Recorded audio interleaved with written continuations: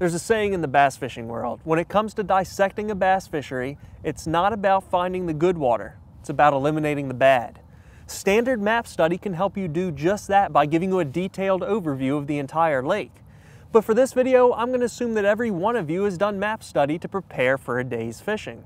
What I'm going to show you is a unique set of tools, not papers, that will give you an unparalleled look at your body of water. I feel confident that many of these tools and the hidden features within these tools will be completely new to you, and I'm excited to be able to share with you what I've learned about them and how they've impacted my success. So, let's get started. All the tools I'm going to share with you are either software applications you need to have installed or web applications that you view online through your browser. They're completely free, and along the way I'll provide the URLs to the websites where you can download and or access these tools and features. We've also created a page at www.bassfishing.com/mapvideo1 that provides all the links and downloads that we show. So feel free to watch this video without interruption, then afterwards visit that page for an overview of this video with all the related links. The first thing I want to talk about is virtual globe software. Now, many of you are already very familiar with this category of software, having used the most notable virtual globe application, Google Earth.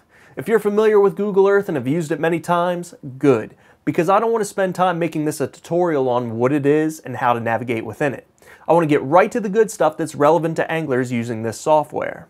But don't worry if all this stuff is brand new to you. You'll be able to quickly pick up on how it works, and at the end we'll provide resources for learning more about these applications. And shortly in this video, we're going to be also covering some very interesting features with other applications provided by NASA, GeoGarage, Microsoft, and more.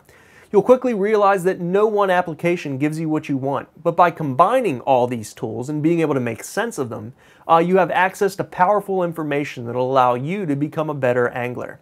So let's kick things off by diving into Google Earth. And here we are at what's commonly termed the blue marble. At this point, we can venture to pretty much any part on the Earth using either keyboard or mouse. The navigation functions within Google Earth are outstanding, but like I said, I'm not going to cover navigation. I want to get right to the stuff that's related to bass fishing. We'll provide some resources and at the end that do a great job explaining how to use the mouse and keyboard to navigate quickly inside this software.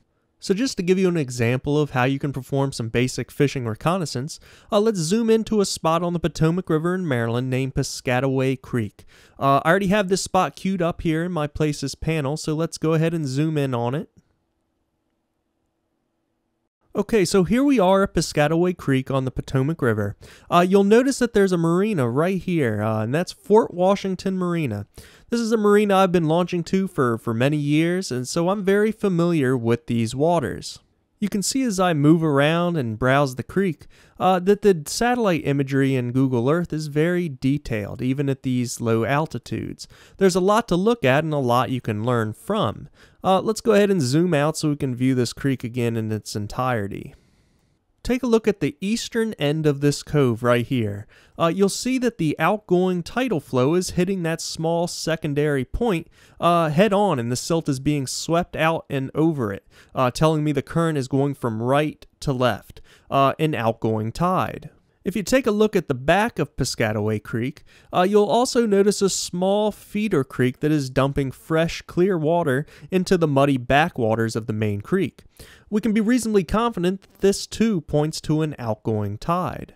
So knowing what we know now about this creek just from a few quick observations, I now have some clues where I can find some clear water in this creek if I'm going to be fishing in potentially muddy conditions. So let's say I plan on flipping the pilings and docks at Fort Washington Marina. Using Google Earth, I can see that there will very likely be clearer water around the middle boat slips on each pier. I know from experience that another very popular and productive spot here in Piscataway Creek is this first small cove at the north mouth. You can see that the back part of this cove is staying clearer than the rest of the creek because of the protection from the outgoing mud by this small secondary point. If I zoom in here, you can see that there's all kinds of visible cover, most notably laydowns along the shoreline. You'll also notice if you come up here that there's an interesting piece of cover that looks man-made. Also, because the current is being blocked and a mud line is created, it would be worth checking out this secondary point here. So as you can see, Google Earth can be a very valuable tool for finding potential fishing spots and analyzing water in various conditions. Let's now take a look at some other useful features in Google Earth for anglers. Here we are back at Piscataway Creek on the Potomac. One thing I've noticed is that when looking at the water from a direct overhead view, it's hard to visualize what you see here with what you'll see when you get out on the water. One thing that can make it easier for you is to look at the water in Google Earth at a more natural perspective. Let me give you an example of what I'm talking about here. If you hold down the Shift key and then hold down your mouse button, anywhere you drag the mouse will then change your plane of perspective within Google Earth. Now this is extremely valuable because if you're out on the water and you're trying to recall what you saw out in within Google Earth, your mind's going to have a hard time syncing that up and trying to match up what you're seeing in real life to what you saw here.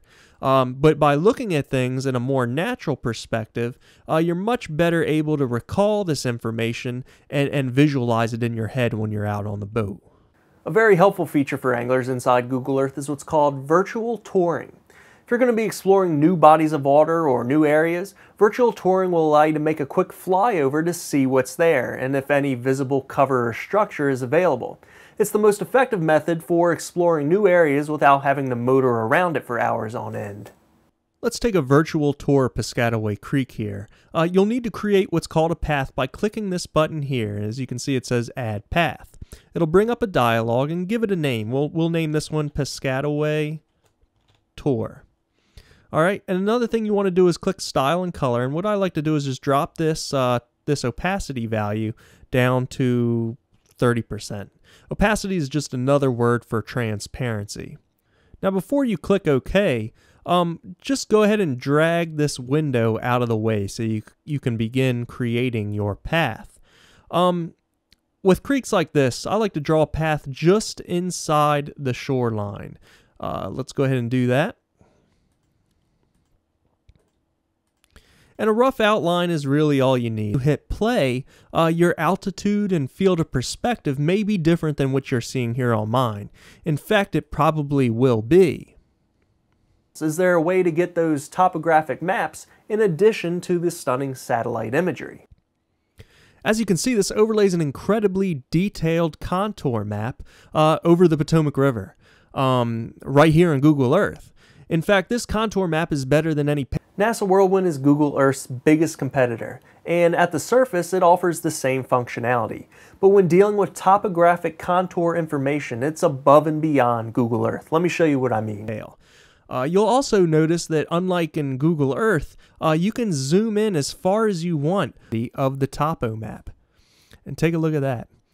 So is there anything out there that does provide better satellite images than Google Earth? And the answer to that question is yes. Well, let's take a moment to look around using Bird Eye for a second. We've covered quite a bit, but really we've only begun to scratch the surface of all the uses and possibilities here. Let me show you some more applications and added functionality. And we'll see if you pull things back, zoom around here, and you can see it's much brighter on this number.